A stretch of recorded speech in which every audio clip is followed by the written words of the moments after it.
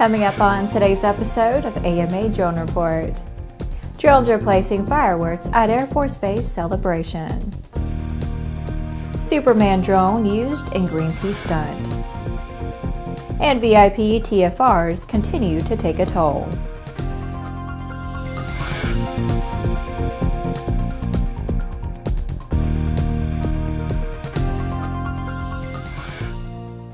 Hello, I'm Laura Hudson. Welcome to Airborne's AMA Drone Report on Aero-TV, a weekly news program covering the recreational drone world in partnership with the Academy of Model Aeronautics, one of the oldest and most respected aviation organizations in the world, with more than 200,000 members and 2,400 clubs across the country.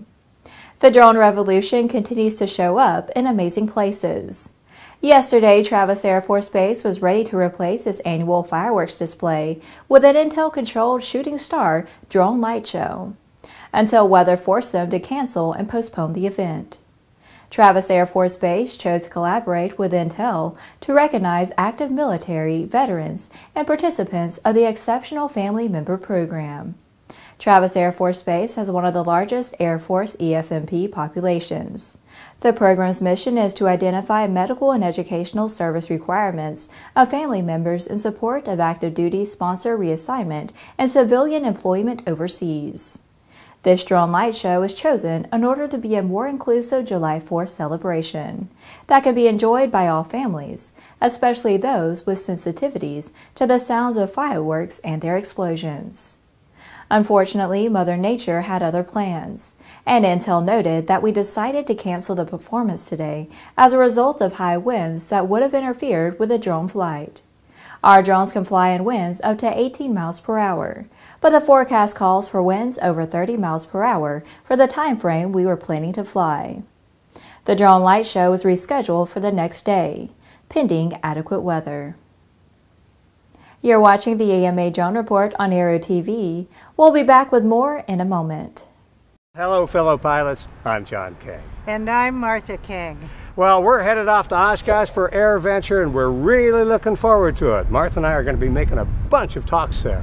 And we hope you'll come by and say hi to us. We'd love to meet you. And by the way, stay tuned right here to Prop Wash. We're going to be making some exciting announcements direct from AirVenture.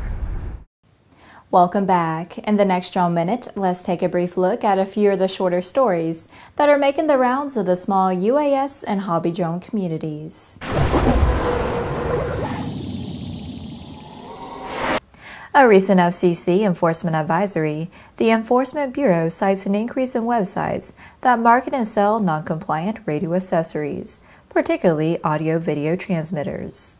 AV transmitters require FCC certification to show compliance, unless they are only capable of operating on a frequency allocated for use by amateur licensees.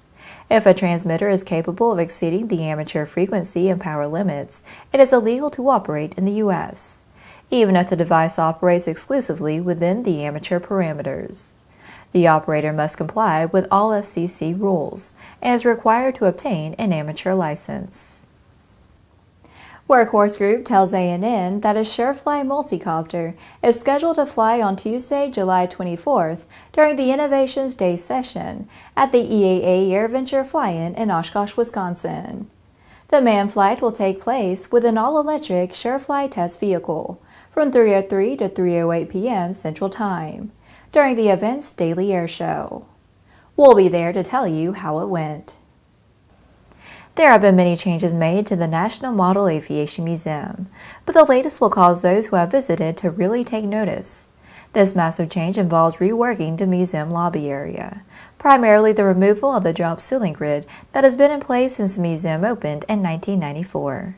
The finished product will open the ceiling all the way up to the underside of the building's roof, creating a space that is approximately 40 by 12 feet and 10 feet tall.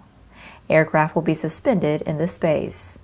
AMA is also looking at rotating new acquisition displays. Solar-powered drones from New Mexico will be fighting wildland fires by offering surveillance information to firefighters. Silent Falcon UAS Technologies are supplying UAS for the first time this year under a new Department of Interior contract. Commercial drones may eventually be deployed to fight fires in all 50 states. In one case, Bridger Aerospace has subcontracted Silent Falcon to deploy solar-powered drones whenever the feds require. Federal authorization to use a UAS is a novel effort for the commercial drone industry, according to Silent Falcon CEO John Brown. That was our Drone Minute. Now back to the rest of the news.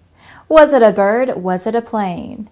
No, unfortunately, it was some misguided clowns and Greenpeace using a Superman-shaped drone to make a bizarre political point by flying it through secure airspace to impact harmlessly on the side of a French nuclear reactor. And while it did not damage the nuclear site, they sure damaged the standing of the drone community. The stunt took place last Friday in a country which generates a significant amount of its electricity from the 19 nuclear plants installed across the nation.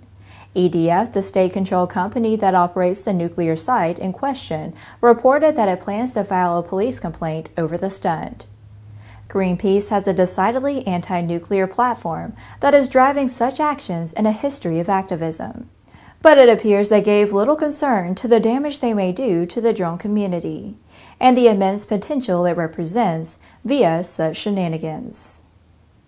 AMA has been conducting meetings with legislators and staff in D.C. to protect the special rule for model aircraft as the Senate prepares language for the FAA Reauthorization bill.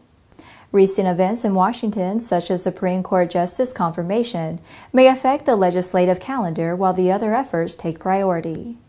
The current FAA authorization expires the 1st of October, so AMA hopes to see the Senate address the FAA reauthorization in upcoming weeks.